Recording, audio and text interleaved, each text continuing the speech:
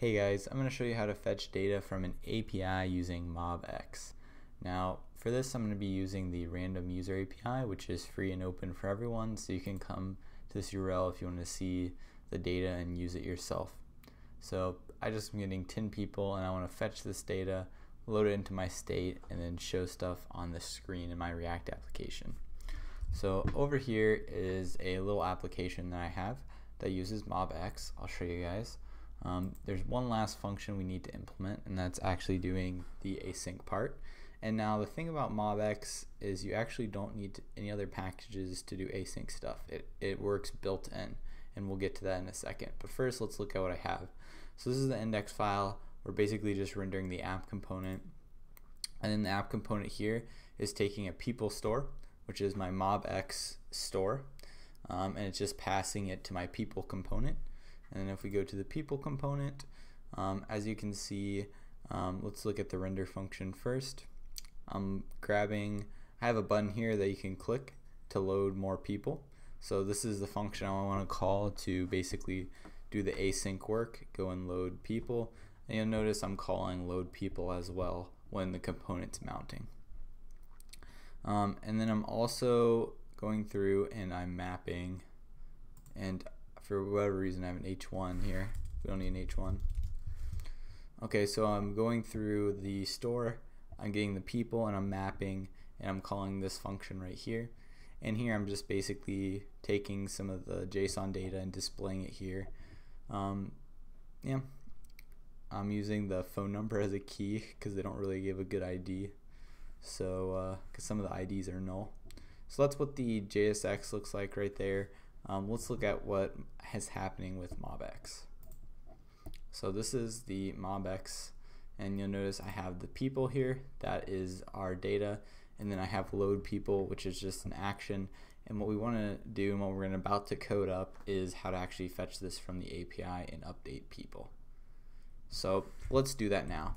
So whenever we want to call this function, it's going to populate this array here. And then that is what's going to be flow through. So if we click the button or when the component's loaded or mounted, we're going to call this function. And that function is going to fetch from the API, and when it gets the data, it's going to put it in this person variable, and then we're going to map through that array, and then we're going to display a bunch of divs of the people that we got data from. So the first thing that I want to do is we can just make this an async function. So, and just call async stuff in the function itself. So it's very easy. So I can say const response, and I can say await, and I can fetch data. Now I don't have to use fetch. You can use whatever HTTP library you want. And then here I'm just going to call the function I want, so, or the URL I want. So we're going to go to this URL here to get the data. Let's paste that in there. And you notice we're using await syntax. And then, so we're waiting for this to finish. Once we get the response, we can get the JSON. So we'll say response.json. And then you'll notice the JSON, I just want to get the results, which is the array of all the people. So what I'd like is to do something like this, right? This.people is equal to JSON.results. But that does not work. Was it results? Yeah, it was results. I thought it was result for a second. But this does not work. And also we need to have a wait here in front of JSON. Okay. So we'll correctly get JSON data here, but this will actually cause an error. And the reason for that is you have to set, so we're mutating people right here. You have to do any type of mutation of basically the state before you hit your first await. So we could set this .people to stuff here, right? And that would be fine. Or if I wanted to say that, that's good. But as soon as the first await function is called, you can no longer do this. The way you have to get around this is by a function that Mobx gives you called run in action. So what you can do here is call this run in action, and then you pass it an array, or not array, a function, and then in your function you're just going to do any type of mutation. So this.people is equal to JSON.results, and bam, we're done. This will work now. So this will actually go into this URL, get the JSON data, and then we're updating the state by setting this.people equal to our results. And we had to use this run in action that we get from Mobx. So you just note when you're doing this, above the first time you call await, above it you're fine, and you can just mutate. But after your first await, you have to call run in action, pass in an array, or not array, a function, and actually do any kind of mutation inside of this. And if we had more stuff like people2 or whatever, we could, you know, set that to whatever as well. Like, you're not just limited, you can do whatever you want in this function body. So let's see this app in action now. So cool, we see the people. I can refresh and we can see them load, and I can click on load people, and awesome, we are successfully fetching the data from the API. Now there's one last thing I want to show you guys, and that's just like how maybe a common thing is to show like a little loading indicator.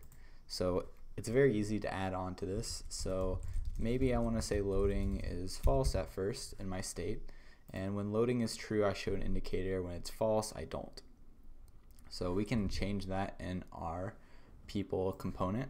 So I'm just gonna say if this.props.store.loading, we can show a loading indicator. So I'm just using basic HTML, so I'm just gonna say div loading, but you could show, you know, a spinner if you wanted here, whatever you wanted for when you're loading. So then I have my people store here, and what I really like to do is at the start of this function, load people, set loading equal to true, and we can just do this.loading is equal to true. And remember, we don't need to use this because we're above the await. And then after we're done with this, we want to say this.loading is equal to false because we're done loading after that. And that's it.